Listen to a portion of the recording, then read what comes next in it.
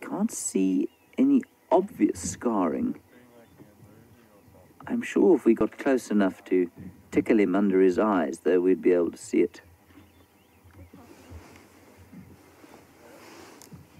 But he's obviously, I mean, their ability to heal is quite phenomenal. I can see a slight scratch there under the left eye. That could be the scar. Remember, the swelling that he would have received is probably due to a bacterial infection from whatever bite he had. Here he goes. He's going to sit very still. This is so special.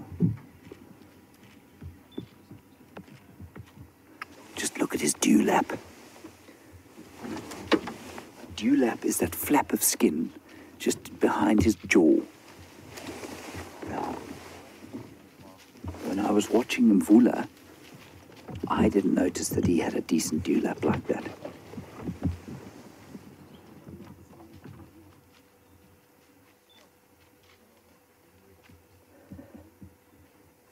That was worth the drive, wasn't it?